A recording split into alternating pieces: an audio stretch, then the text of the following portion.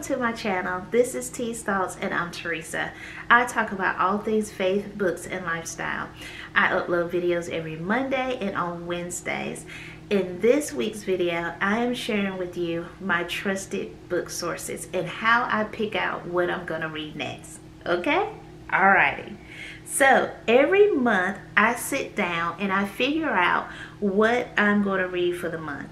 So I normally read 3 books a month, 2 fiction books and 1 nonfiction book.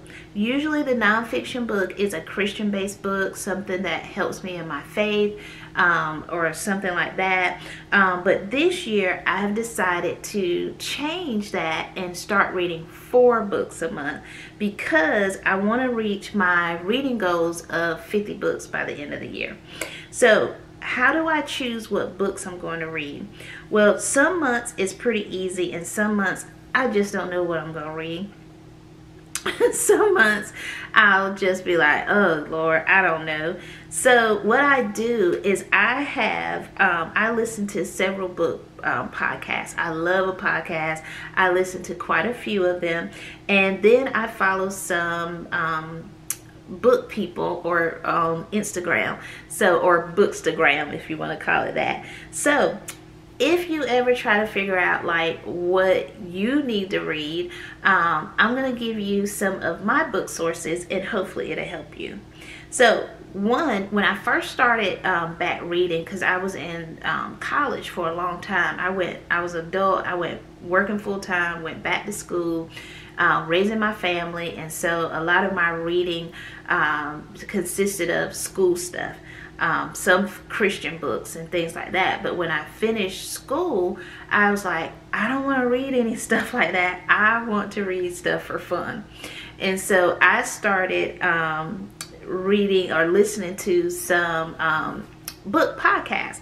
And one of the ones that I like is called What Should I Read Next with Anne Bogle. She's she has a blog called Modern Mrs. Darcy, and also on there she does a podcast called What Should I Read Next. And so on that podcast she shares, she has guests on there, some authors but mostly book guests, and they share 3 books that they're loving and 1 book that they have not loved, and then she gives 3 book suggestions for them.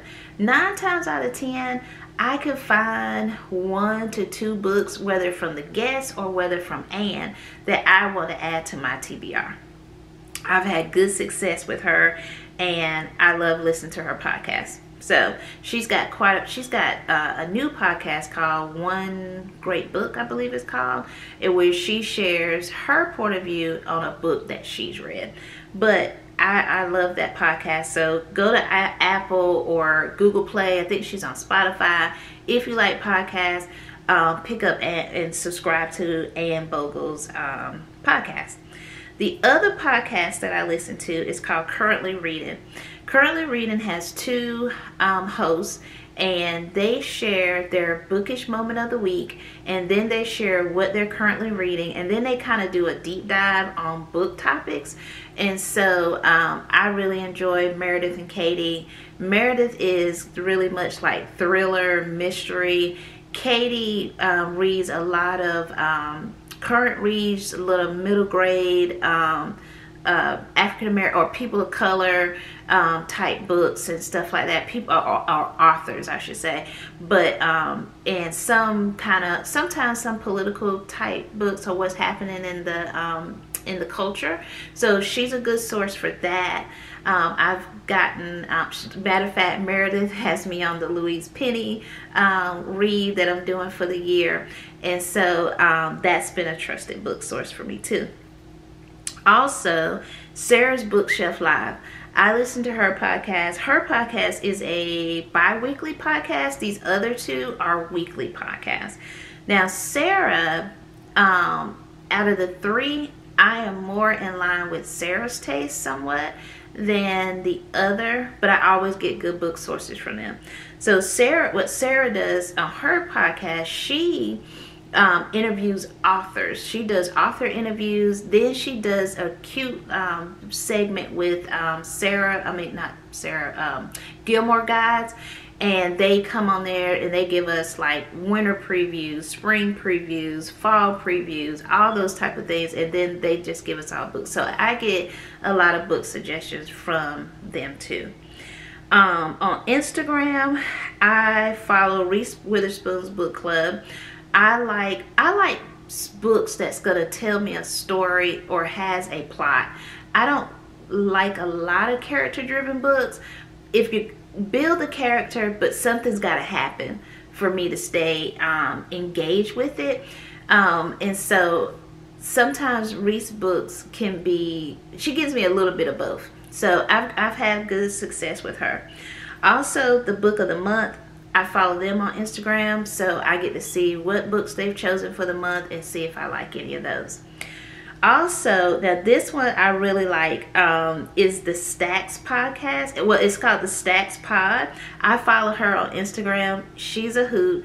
Now, she does a lot, she has a podcast, but she does mostly nonfiction books, and a lot of it is culture based or people of color and things like that. So I get my those type of recommendations from the Stacks, and not only just people of color, but just very nonfiction, memoirs, or you know, some, like I got that book called The Empire of Pain. I got that from the Stacks, and so that one was pretty. I got that actually from the Stacks and from Sarah. So those were good book recommendations from her. The other person I follow on Instagram is Absorbing Pages, and she's really good. I get a lot of my African-American authors from Absorbing Pages. And then there's another girl that I follow on Instagram. I think it's Black Girl Reads, I believe is her handle on Instagram. I'll find it and put it in the description box. But I just started following her last year, and she's a good source too. I think I got 7 Days in June, which was one of my favorite books of last year.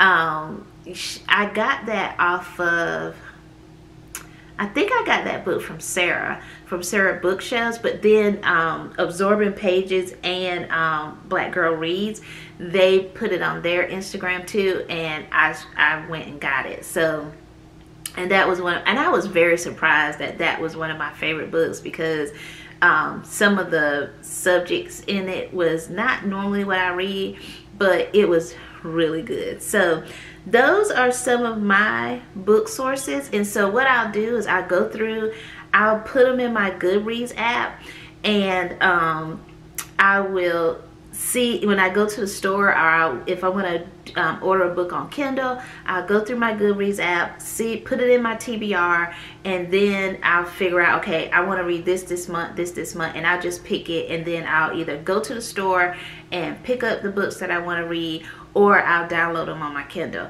But this year, I am using, I am using this book journal. Let me see if I can get it in frame. Let's see.